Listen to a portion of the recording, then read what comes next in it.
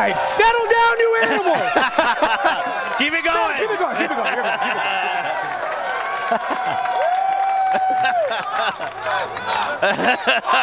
Yeah, look at that. Keep it going for a little while. That's great. You, man. That's for you. It's everybody. It's everybody. All right, guys, this morning he made huge news by announcing Xbox One backward compatibility and a buttload of games at the Xbox briefing. And now Xbox head honcho Phil Spencer is right here with us himself to go in-depth on all of today's news and answer your questions. Phil, welcome to the show, my friend. Thanks Let's hear for for Phil, everybody. Let's go. Yeah. It's great to be here. Look at all these people. Yeah. So if you're watching on the Xbox One, grab your controller because it's time to vote on what you think the biggest news from today's briefing was. What a tough choice. Yeah. So people are actually, a lot of people, they watched the briefing this morning. There was a lot of excitement, right? Yeah. You were on the stage. You were backstage. What felt like the biggest reaction for you? And then personally, what was your favorite moment? So the first, I mean, the back compat moment was pretty exceptional because of these people, right? But I'll say the thing that feels the best about that is the engineering teams back in Redmond that have spent so much time, Kevin LaChapelle, Bill Stillwell, so much time to get that right, and then to see the fan reaction when that actually popped. I had a couple of them in the auditorium, and it was just amazing. It was just amazing. For me personally, it's Rare's 30th year. Yep.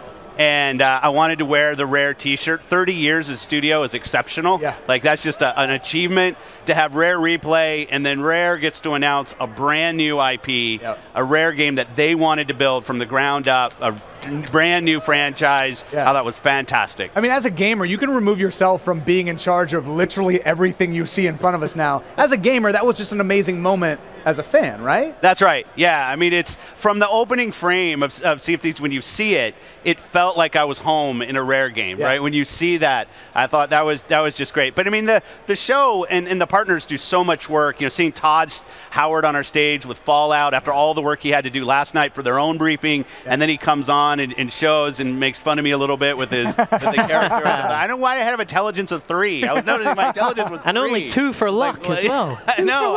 I didn't know what he was. But it was great. It was great to have Dark Souls. It was great to have Fallout there. See Halo with Bonnie opening our show. It was an amazing show. You announced game preview as well. Why did you want to bring that to Xbox One? That's a great question. We've had such great indie support since we announced the ID at Xbox Indie program. And a lot of the indies, they really foster the feedback directly from the community as they're building a game. So we'd get the question, how come we won't let that connection that you see on PC come to console? Press have asked me about this as well. And it was a great opportunity for us to work with some specific partners. I saw David Braben up here, an amazing game with Elite. Having Elite Dangerous come to the preview program. DayZ, just a classic game. And it's going to be a great opportunity for us. But really just building that connection between studios and gamers. Right. And speaking of the gamers, as you spoke about the fine folks behind us that really put the Xbox with the One Recore here, shirts on. I like the Recore shirts. Which is amazing. Look at that was there this morning. But the backward compatibility thing was a total mic drop situation, right? People were really excited about it. And Larry actually had the opportunity to walk through it for us, so take a look at this. I am here with Bill Stillwell from the Xbox platform team. I am really excited about this. Now, people have been waiting a long time for backwards compatibility to come to Xbox One. Guess what, preview members, it is here. Bill, tell us how it's going to work. Thanks, Larry. Yes, backward compatibility for Xbox One is here. And what we've done is, in order to make this happen, which we didn't think was initially possible, we went ahead and actually built a virtual 360 all entirely in software. And then we take the old 360 games, put them in the emulator, and then we run it through emulation. That's really interesting because, I mean, that's based on the original Xbox One architecture where you can kind of do a lot of fancy stuff with the different operating systems, and we're seeing it happen right now. Now, Bill, behind us I see we've got Borderlands, incredibly popular on Xbox 360, but this is actually running on Xbox One. That's correct. Borderlands is one of my favorite games, and so this is one of the first titles we pulled through. And as you can see, this is the 360 game, complete. And all we did was put it through the emulation program, and now I'm playing it here on my Xbox One. And you have access to all your Xbox 360 friends, the achievements, the dashboard, right? You have everything that's right there. Yeah, there is a full guide that's included with every one of the titles that we release, and you can access that guide to do matchmaking, to do chat, and all the things that you would normally do on your 360. in addition to whatever you have on the Xbox One. And while you're doing that, you could actually snap an app or snap television if you wanted to. Yep, Xbox take a screenshot or Xbox record that will all work. Awesome. And you'll be able to use that as well.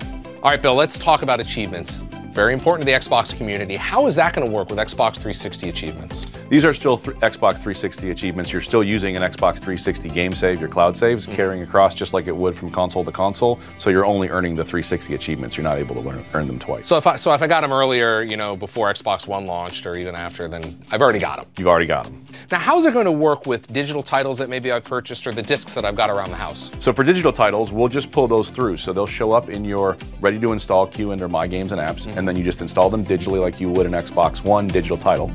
And for disc games, we actually will now recognize the 360 disc.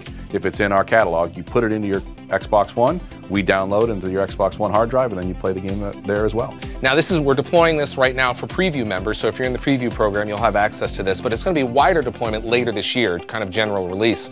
What's the goal for updating, you know, more and more titles? Well, when we launch the program, we'll have a limited set for preview now, but when we launch the program in the fall, we'll have over 100 titles already ready to go, and then we'll do regular updates to the catalog over time until we fill it up. Bill, tell me about the process. Why can't you just, you know, enable every game right off the bat? Well, there are some technical restrictions. Because this is just a software version of a 360, we can't do any USB peripherals or use the original Kinect. But beyond that, all we do is take what we decide are the right games, put them in through the program, package them, and then we can distribute them to the catalog. And really, the only thing that stops us is getting the legal permissions for things like licenses that may have changed over time or whatever the case may be. We are including the entire first-party catalog that we're able to, and then beyond that, we'll just continue to take in fan favorites, things that are still being played frequently on the 360. We do voting and we'll do polls, and we'll just collect from a multiple set of sources what titles should come out next. And so I'm sure people are going to tell us what games they want. Now, this is free.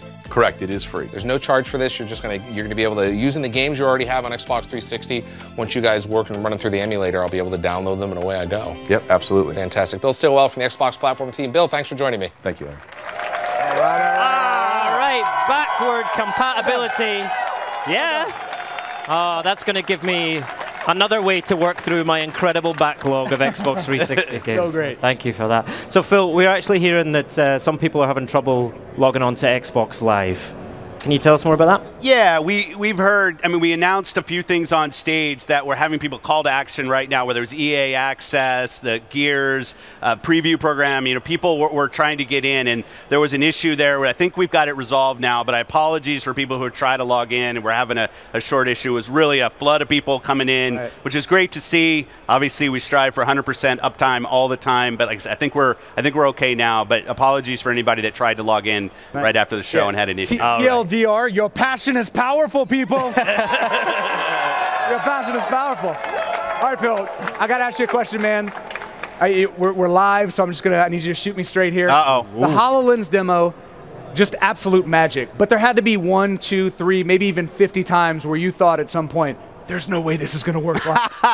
There's no way that we're going to pull this off. And it was beautiful, man. It was. And, you know, we actually, the team at Mojang, if they've been working on Minecraft, the team in Redmond, it came together fairly late. And it was something that probably wasn't in the show 3 weeks ago. Whew. And then we saw that experience, and it was magical. Yeah. Like, it was just something that we knew. We just needed to give it the time, put it right at the end of the show, having Sax come out and do real time, do the demo, Lydia on stage. It was great to see that. The partnership so early in our relationship with Mojang was fantastic. Beautiful stuff, man. Yeah, it was great. Phil, I need to ask you about Forza because I know you love your cars, you love Forza, and the question I have is, can you get me a test drive in the Forza?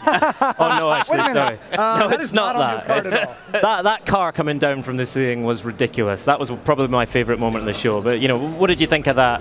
And what's your, what are you most excited about Forza 6? Well, first I'll say, if people watched the show, I open right underneath that car, right? So I know it's right above me, and but the car was beautiful, right? I mean, when we started working with Ford, which has been a while ago now, this is the first time I'd actually seen the real model up, and it was great.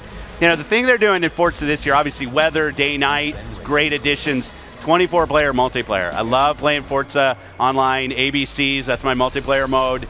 Getting 24 cars on the track, great accomplishment from Turn 10. They deliver every year, that studio. Forza Horizon 2 was great last year. Forza Motorsport 6 this year. I think it's going to take a lot of my time. It's going to be fantastic. All right, Phil, you're a legend. Thank you so much for joining us up here. It's here for Phil, everybody. Let's go.